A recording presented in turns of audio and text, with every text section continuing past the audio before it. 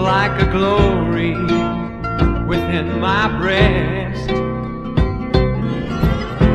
All day long His presence lingered. All day long He stayed with me,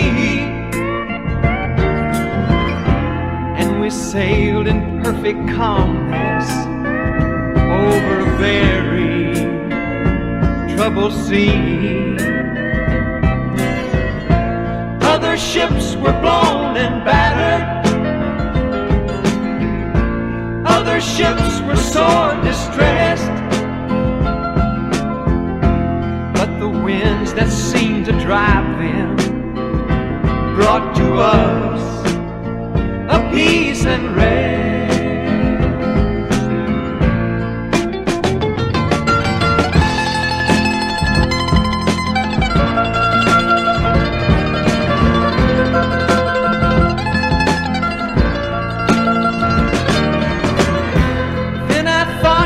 Of other mornings, with a keen remorse of mine, when I too had loosed the moorings, with His presence left behind.